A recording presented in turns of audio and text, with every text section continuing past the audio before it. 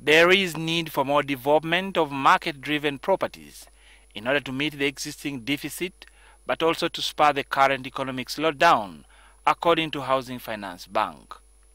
Because they say that for every one house built, those are 30 jobs. Have you heard that?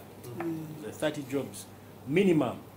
Because in the background there's a carpenter, there's a mason, there's a porter, there are people in bricklaying, there are transporters, there are people doing various things, electrician, plumber. So this is how we shall jumpstart the economy. The bank's Chief Executive Officer Matthias Katamba and that of Canaan Sites Limited this morning signed a memorandum of understanding that will see the firm develop low and mid-level housing units for the market. It is Tifo's business to see that a mortgage takes over a month or two to get self-registered, and without it nothing much is happening. So it frustrates everybody, but this MOU this day brings this gap, narrows this gap so much.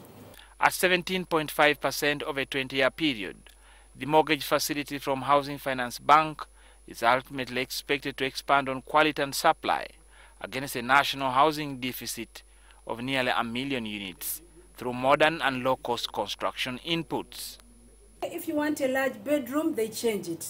Tomorrow, when all the children have gone and you want a slightly small bedroom, we change it. So we were moving to such opportunities, and we encourage everybody to come.